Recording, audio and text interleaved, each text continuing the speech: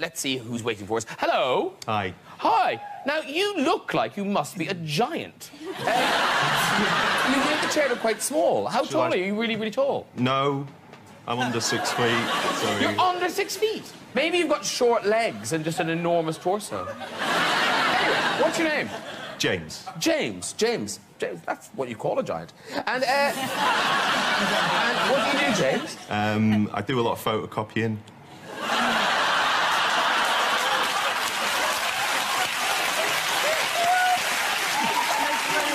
Why are we clapping for that? Because it can't get any worse.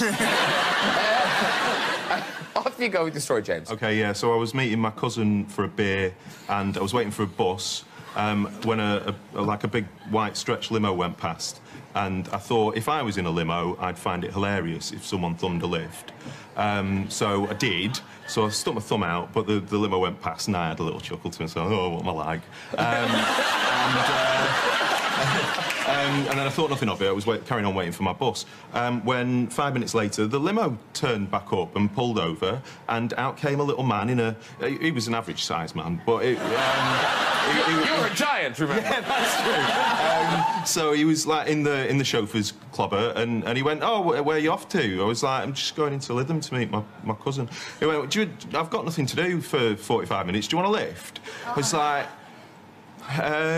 not really sure what to say. I went, yeah, all right, fine. So I got in the car, and I was, like, sat at the back, and he's miles away, because it's a stretch limo. You've probably been in one. So he went, do you want to listen to some music? I went, yeah, all right, fine. So he put on James Blunt, You're Beautiful.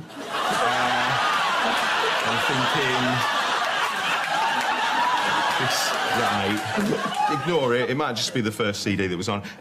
So then he said, right, the last people that I had in the car, they didn't finish that bottle of champagne that's on the side. There's half a bottle of champagne on there for you. I was like, this isn't going to go well, is it? And then he said, don't worry, I'm not a rapist. Right, yeah, that sounds all right then, fine. Does this story have a happy ending, James? Of sorts, yeah.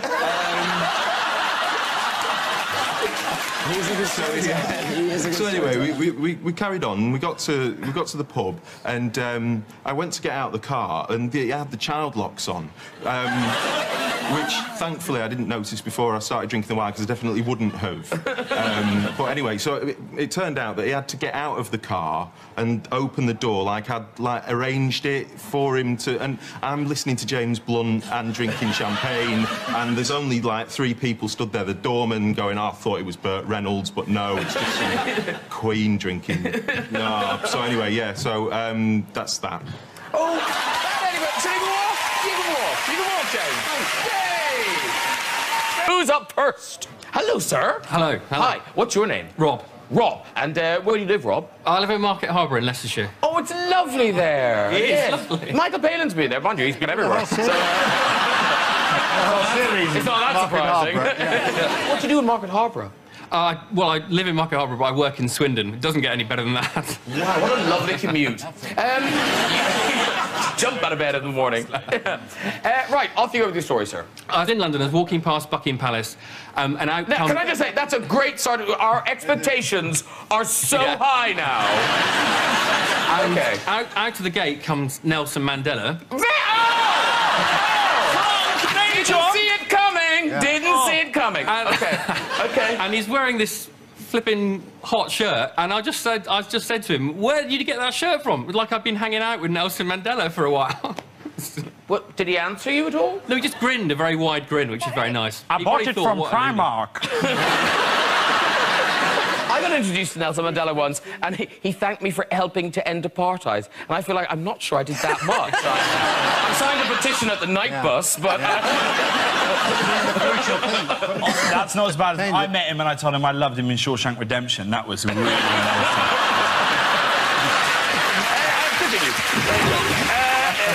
Should we have one more? OK, let's do it. Why not? Let's have one more. This is it. We're hoping this is going to be the turtle. I got my Michael Bublé.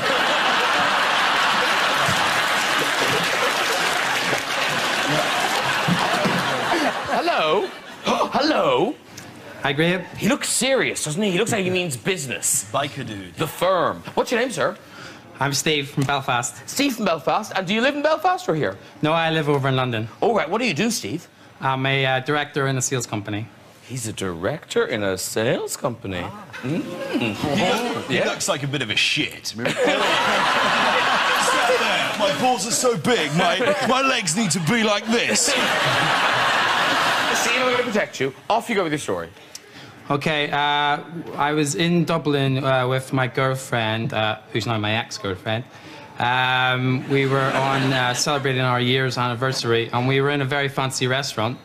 And in the corner, we seen Bono having dinner with a friend. And being big U2 fans, as we are, we thought, should we go over and ask for an autograph and a picture? Oh, go! Yeah, but we debated it and we thought it might not be appropriate. But anyway, Bono got up and went to the toilet, and this was our chance. So I went over and asked the friend, who was just with one friend, and asked, do you think Bono would mind if me and my girlfriend got a picture and an autograph? Because we're big U2 fans, and it's our year's anniversary. And the friend said, well, he's a very private person, and we're having dinner. Go back to your table, and when he comes back, if he's okay with it, I'll wave you over. So we went back to the table. Okay, yes. And basically, 5 minutes later, Bono came back. Only 5 minutes? Okay. 5 minutes later, Bono came back, and the friend was waving us over. So we basically ran over like two geeks. Yeah. And said, Bono, we're big U2 fans. Yeah, we got all that, yes. We're together a year. Can we get a photo and a picture? He says, yes, no problem. So I give the camera to the friend, who then basically took a picture of the three of us, and he signed an autograph, no problem. And we went back to our table very happy. An hour or so later, I said to the waiter, can I get the bill? And the waiter said, no, your bill's been paid for. And I said, what? Who's paid for that? Has Bono paid for our dinner? And he went, no, Bruce Springsteen did. Oh. Bruce Springsteen was the friend who we didn't recognise. Yeah, such an asshole. That's good. You can walk, go. Walk.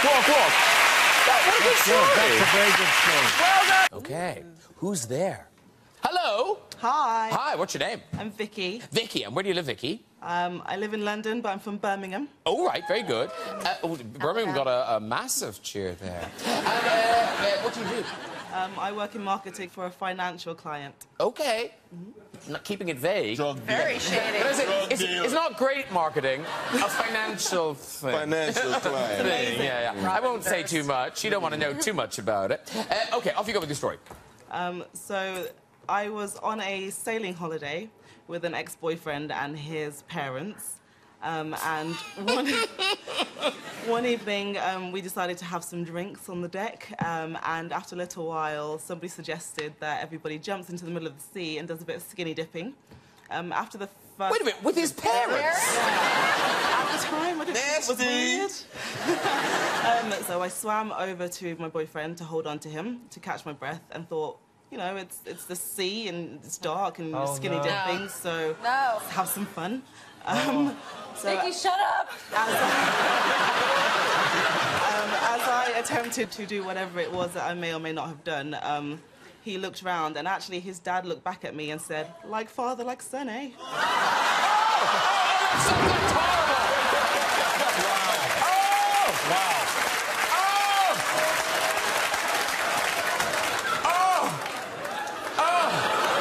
That's a holiday. So, who's there? Hello. Hi. Hello. Hi, what's your name? My name's Kay. Kay. Lovely, Kay. What do you do, Kay? I'm a manager at a university. A manager of a university? I know, it is ridiculous, isn't it? Kay finds her job hilarious. I manage a university. I'm so bad at it. Which university? Oh, no, she can't say that. Oh, she can't say that. So she could just be vague. It's City University, London. Oh, no, she went straight for it. City, just famously, City. famously badly managed. OK, so we like UK. Off you go with your story. Thank you. OK, with a story about my mother who came out of retirement and took a part-time job in an office. And it was around Christmas time, and my phone rang on my desk, and I picked it up, and she was like, "Hello, Kay." I said, "Hello, Mum." I said, "I'm at the Christmas party, so I've got to be quick, but they're just telling jokes, and I don't understand the punchline, so if I give you the punchline, can you explain?" I said, "Yeah, sure, Mum, carry on." And she went, "What's a blowjob?" What? OK, so I explained what, as best I could, what a blowjob was. Yep. How did you explain it? How did you explain it? In grown-up terms. Well done, Kay. And then there was a pause on the end of the phone. I thought, oh, my God, she's gone away to do something. And suddenly she went, OK, thanks, bye. Is that... Oh, we wanted more. Sorry, Kay. Sorry, Kay. That promised so much. I know. Yes. I thought the mother was going to have her own name for it. Yeah. That thing your father liked. See, that would have been a good story. I should have met Kay before it. Then say. Should we have one more? Let's have one more. OK, OK. Hi. Hi there, I'm Bernie. Bernie, lovely. Yes. What do you do? I work in HR at a bank. HR at a bank. Yay! Yay! We do not judge you. It's an honest profession. Off you go with your story. Okay, so basically I was on a boat on the way to Phi Phi Island in Thailand a couple of years ago with my mate. She offered me a seasickness tablet and I said, "Nah, she'll be right, mate, this will be fine." Turns out it was one of the roughest seas that I've ever experienced in my life. It was so up and down. Within 30 minutes, half the boat started throwing up. It was disgusting. I started growing green. And of course, I grab a sick bag, throw up in it, sorry, and basically I was about to throw it out because it was disposable outside the side of the boat until I realized that like a massive wave had hit the boat and it went flying up, had smashed it into this poor old lady who couldn't speak any English and went all over her face and her chest. I had to apologise profusely, hosing her down the next hour. It was so if you're watching right now, I'm still sorry. I've got a question. Was it a lumpy one or was it a watery one? It was a lumpy one. It was yes, but also, like Rita, like watery vomit's fine. That's a borderline one. Yeah. Walk, flip, walk, flip. Okay, like that. Oh, that was so good. Who's up first? Hi. I'm John. Hello, John. And where do you live, John? Staines. Staines. John from Staines. Okay. And what do you do, John? I'm an electronics engineer. Okay, this is it, ladies and gentlemen. Come on. I don't think we've ever had an electronics engineer on the show before, so we have high hopes for you, John. Off you go with your story. OK, this happened in 1980 when I was at school in Devizes, which excellent. It's a period piece, Harvey. It's a period piece. I mean, the budget will be higher, but there's a lot. People are very. They like that. They like that.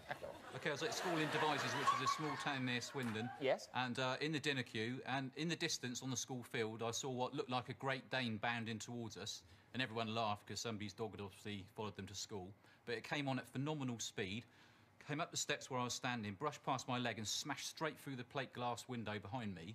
And when we looked through the hole in the door, it was a lion, Graham. John, come on, Harvey. This is a good story. Wow. Africa. No, seriously. No, he's in Devizes. We could do it in Africa. He's in It's better because he's in England. Right, okay. You don't expect... In Africa, it's a lion. Who cares? In Devizes, it's a lion. What's it doing there? Where did it come from? Good question. That's why we're gripped to our seats. So where did the lion come from? Wait a minute. Did it kill anyone? No, they were... Did it maim anyone? No. Was it really a lion, or have you lied? It was actually a lion. Was it a dog with a balaclava on? And the police marksmen were at the school the whole afternoon while we hid in the library, and they rounded up these 2 lions that got into the school. What? And what had happened was that the travelling circus has arrived in town while we were at morning lessons. Is this just an Enid Blyton story? You're recycling for the purpose of our show. The brilliant thing about this story is that, for today, is that the lions turned out to be called Girly and Jessie.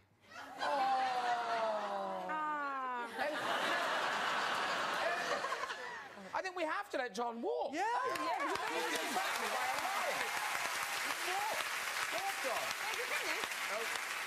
What do you mean, is he finished? Sorry. Police marksmen with the school all afternoon. Did they get back OK? Were they all right? No, I imagine they got shot and Did he dead. hurt his head when he went through the glass? The lions are dead, Olivia. They're dead. Should we have one more? Should we have one more? Yeah. Oh, yeah. Harvey's buoyed up now, because now he's thinking, good. yeah, that was good about really that. good. That was a provincial English school, but lions. The Lion of Devices. I'm going to look it up. Why didn't we know that story? I'm going to look it up when I get home. Yeah, maybe discover it's a lot of all bollocks. Yeah. Okay, who's next? Who's next? Hello. Hello. What's your name? Kate. Kate, lovely. And where are you from, Kate? East London. East London. And what do you do? I'm a teacher. Hey! I'm not. I was never teaching. And I know you teach children, but what subject do you teach? Well, they're reception age, so they're only 4 and 5. Oh, it's adorable. Yeah. It's a feel-good. Feel-good. Yeah. Disney movie. You could combine the two. They could all be attacked by lions. It's great. In school alone. Yeah. Sorry, Kate, off you go with your story. Well, I was in Buffalo, New York a couple of years ago looking after a dog. And I took him for a walk, and obviously he did his business in the park. Then I looked for his doggy bag in my pockets. And so I picked up the business, put it in the dog bin, and that was it. We started to walk back to the lady's house, and I was fumbling around for her keys, and I was like, oh my gosh, where are the keys? Oh, no. So I walked back, retraced all our steps with the dog, and then realised, it dawned on me, they must be in the poo bag with the poo. Oh. Oh, no. Is that the end of your story? Oh, then I... Yeah, you'd have picked through poo, didn't you? Well, I thought about doing that, but then I decided, no, I'm not going to touch that. Went back, was locked out for 2 hours, and then had to get a new key cut by the neighbour. She wouldn't pick through the dog. Where's the shit down? I'm flipping her. That is lazy. That's not a film. That's not a film, Harvey. No one's paying to see a girl not pick through dog poo. Just going, no, I better get a new key cut. Yeah. The setup was great, but you want to see those fingernails dirty, don't you? You wanted to pick through the poo and then realise that actually the keys were in this pocket or something. She can't get out. She doesn't want to stay in her place. Oh, yeah. And then it turns out the dog's a lion and it attacked her. So, who do we have? Hello. Hi. Hi. Hi. I remember this from last time. Yeah. Well, why don't you do that and tell you what happens? Do it right now? Do it right now, see what happens. I remember this from last time. Yeah. Can he come back now? Oh, he's finished? That's not... You spared us a lot there. I didn't want to be cruel, but, oh, Jennifer wanted to try the thing. I'm really sorry. Another one. Here we go. Hello. Hello. Hi, what's your name? My name's Eve. Eve? Where are you from, Eve? I live near Twickenham. Twickenham, lovely part of the world. You should go there, Jennifer. It's very nice. I'm thinking about doing it tomorrow. Oh, yes! On it. Very good. Forbes list. You can see why. Sorry, Eve. Off you go with your story. OK, so I was walking down the road and I didn't have a lot of time to get ready. So as I was walking past a window...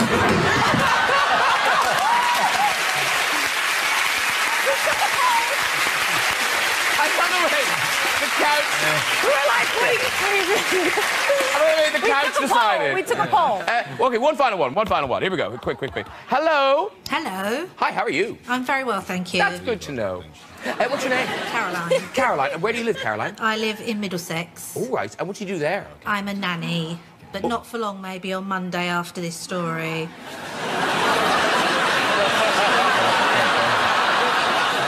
Okay. I don't think that's the sort of thing the BBC should be broadcasting. OK, off you go with your story. Long time ago, I went on a blind date. Didn't start very well. I got put on by a pigeon at the train station, drank far too much wine, and he decided it'd be a really good idea to go see a late-night movie in Leicester Square. So, having fallen asleep in the cinema, I thought, go to the loo, get myself together, come back, thought, I'm losing this guy here.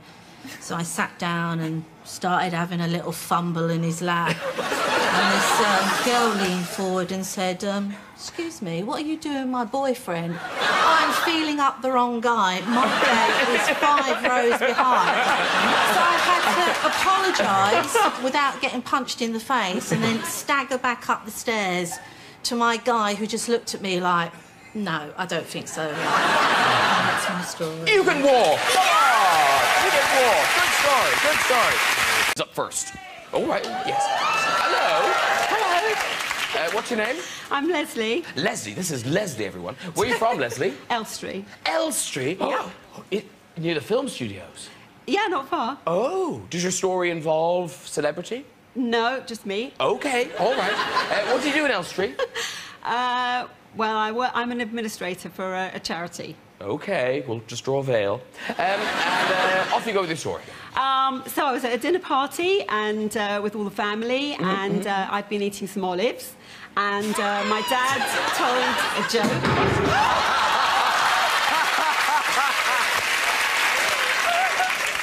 Showing off with her fucking olives. I was eating olives. Doesn't impress us, does it, Rumour? $6.99 for biscuits. Who's up next? Who's up next? Hello? They love you. They love you. I don't know who you are. They love you. What's your name, sir? Jeremy. Jeremy. And what do you do, Jeremy? I'm a student. Of? Acting. Acting? Oh, he's a student of acting. Where are you going? Lambda. Oh.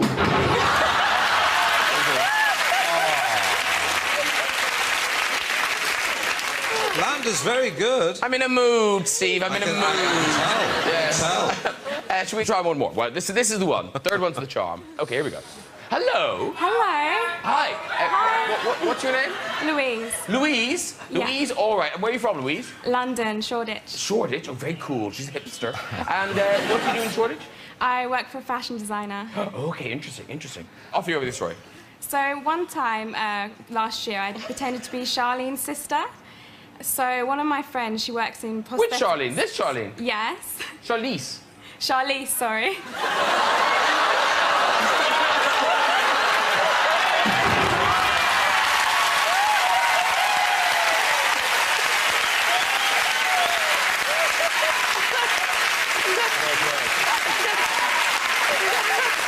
I draw the line with the last name. You can screw up my last name all you want. Yeah, but God damn it, not my first. That's Charlene Theron. She's great. OK, let's try one more. One more. This is it. This is really the last one. OK, quick.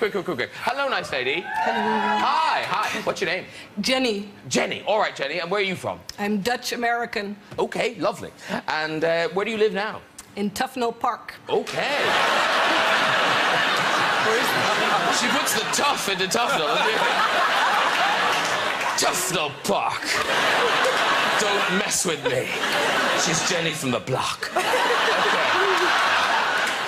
Off you go with the story. OK. I'm a veterinarian, and I was working at an orangutan rescue centre. Can I just say, I love this story already. I love it. And during one of the first weeks there, I was at the baby playground where all the baby and toddler orangutans can play with the ropes and in the trees. And I wasn't really aware of how things rolled in that orangutan rescue center. And I was just observing the toddlers playing and swinging around when I felt something kind of wet pressing against my palm, the palm of my hand. And when I looked, it was one of these toddler orangutans that was masturbating himself with my hand. It was his tiny little penis rubbing against it.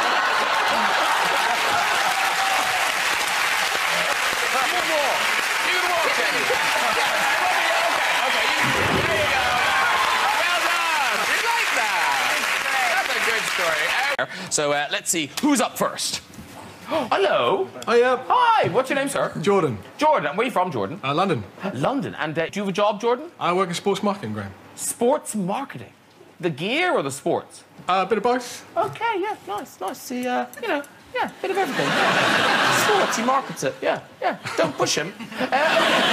Off you go with your story. All right, Bradley James, you're going to love this. It's about my worst day ever, so a bit of sympathy wouldn't go amiss. Would Lenny not like the story? Oh, Lenny, sorry, Lenny. Yeah, Lenny might like the story too. And Jessica and Sarah, they might like the I took a girl out for a date on a boat. Might I like the story? People in the audience like the story. We were hoping for a crowd pleaser. It's getting there. Okay. I took a girl out for dinner on a boat. It was a lovely boat.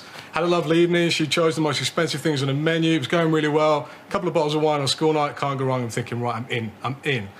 We pay, we leave. I go in for the killer kiss. Bear in mind, we're on a boat. It's right by the river. She'd cycled to the restaurant because it was in Amsterdam.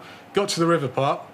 Went in for one peck on the cheek. I'm thinking, right, this is it. Go for the second part. Then she's adjusting her scarf. Elbows me in the face. I'm in the river. She then biked off and left me there.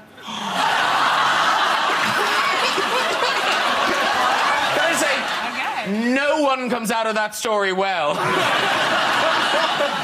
Walker to. It's an all right story. Walk. Yeah. You letting him walk? I think it's good. Yeah. Okay, you can walk, sir. Yeah. Very good. Yeah, but you know what I mean? Like, a girl wouldn't do that lightly, would she? It's probably a proper bell end. That's the only reason that you fill up on the food, because if the chat's going well, you think, well, you know, maybe I don't want to be too full so I can do stuff later on. Is this... You're right about that, actually. Just me? No, you're right. You're right about that. Lenny will look out for that in the future when he's on dates. Good. She's eating a lot. I'm out of here. She's having pasta. No. Right, do we have one more. Hello. Hi, Graham. Hi, what's your name? Bradley. My name's Paula. Paula, right. And where are you from, Paula? Whitechapel. And what do you do in Whitechapel, Paula? I live there, but I'm a teacher. Tough interview, I tell you. All right, Paula, and what, do you teach subjects, or...? Primary school teacher. Oh, I see, so you teach everything. Yeah, St Saviour's Primary School, Poplar. Oh, lovely, I'll look out for it. All right, Paula, off you go with your story. Well, I decided to take up cycling, and I cycled the 8 miles from Tottenham, where I lived at that time, to Aldgate East, where I taught at that time. And that evening, my then boyfriend, phoned me up to find out how it had gone. Your life has changed so much, Paula. We can hardly keep up with it. But anyway. Neither can I. He phoned me up to find out how the ride had gone, and I said, well, it's OK, I said, but I did find Stamford Hill a bit of a challenge. So he said to me, well, what gear were you in? I said, well, I had my tracksuit, trainers and my cycle. Well done! Who's up first? Oh.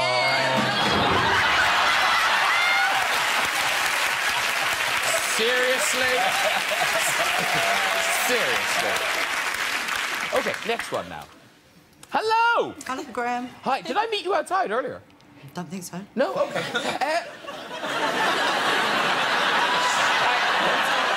I like to think you'd remember. My name's in the show title. What are you going to see? I don't know. Just on this cue? I don't own a television. What's your name? Paula. Paula. Hello, Paula. And where are you from? Islington. Islington. And do you have a job, Paula? Yeah, I'm a manager of a sheltered accommodation. Oh, very good. All right. Doing good work. And off you go with the story. Right, so years ago I had 4 kids under the age of 7, and my husband, who was quite lazy, had joined a Sunday football league team thing. Anyway, I used to come home every Sunday, 3 sheets to the wind, sit on the settee, where's me dinner? So I'd give him dinner, and then he'd fall asleep. And I just thought, you know what, I've really had enough of this. So I'd come home and I waited for him to fall asleep, and I'd make up some gravy, and I'd flick it on his shirt. And then he'd wake up and he'd say, where's my dinner? I said, you've had it, look, it's down there. Anyway, we went on to join the summer league, and it was a really hot summer, so he used to come home, strip off to his boxers, and fall asleep on the settee. So I couldn't do the gravy thing anymore, which really annoyed me.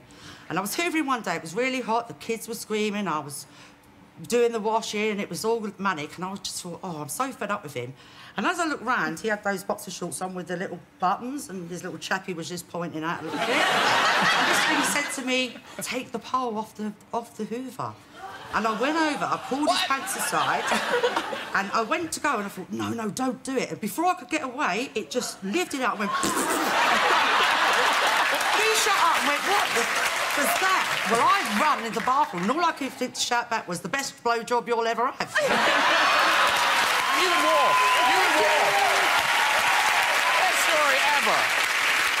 Look at that. The choir are clapping. The choir are applauding.